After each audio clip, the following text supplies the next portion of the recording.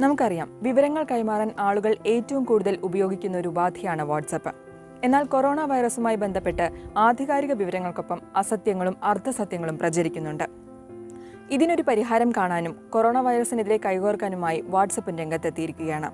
Corona virus information ഹബ്ബുമായി.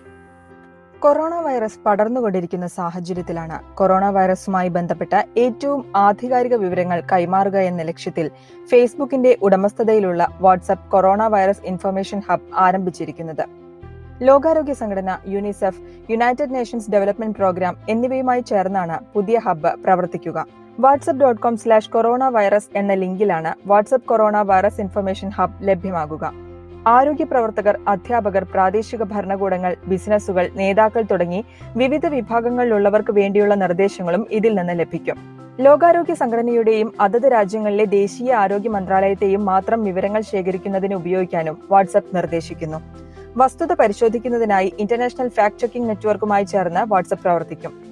ഈ corona കാലത്ത് വ്യാജ സന്ദേശങ്ങൾ പ്രചരിക്കുന്നത് വലിയ പ്രതിസന്ധിയാണ് സൃഷ്ടിക്കുക. അതിനാൽ വ്യാജ പ്രചരണങ്ങൾ ഒഴിവാക്കാൻ വാട്സ്ആപ്പ് ഇൻഫർമേഷൻ ഹബ് പോലുള്ള നീക്കങ്ങൾ സഹായകമാകുമെന്നാണ് പ്രതീക്ഷ. കൊറോണ വൈറസുമായി ബന്ധപ്പെട്ട സന്ദേശങ്ങൾ ഫോർവേഡ് ചെയ്യുമ്പോൾ വീണ്ടും ആലോചിക്കുക. വസ്തുത പരിശോധിച്ച ശേഷം മാത്രം കൈമാറുക.